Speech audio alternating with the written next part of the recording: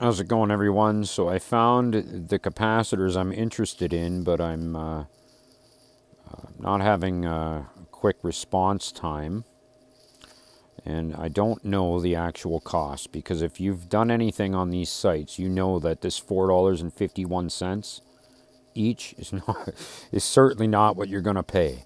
They're probably more like 41 bucks each.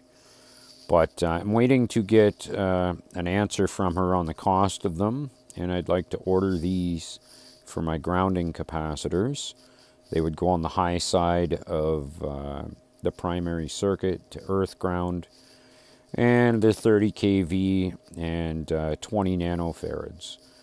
So I'm currently running about 30 nanofarads at about, I don't know, 10 kV.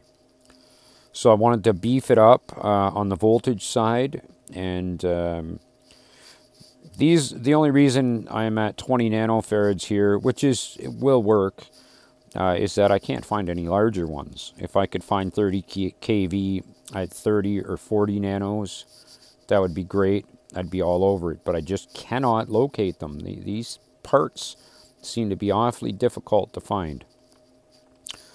But if I can get a finalized price on these, I'm going to go ahead and order a bunch of them.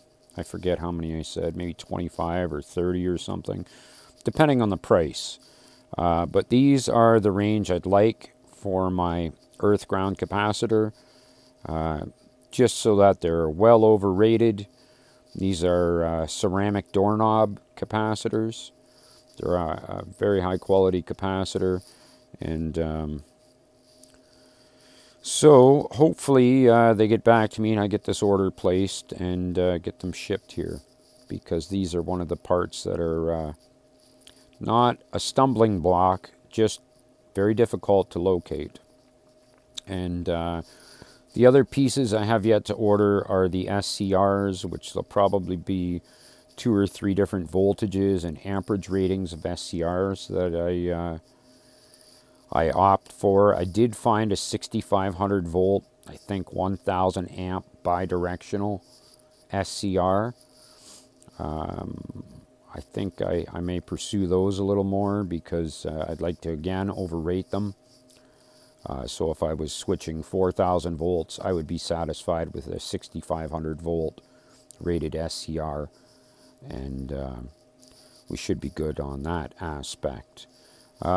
Finding the highest SCRs I found were about 10 kV, which is okay, but if we want to go higher, it's going to probably get stupidly costly and very hard to source those parts. So these again are the capacitors for my earth grounding part of the system, and if they can get me a finalized price, I expect they're probably about $30 to $40 a piece. We will see. Ciao.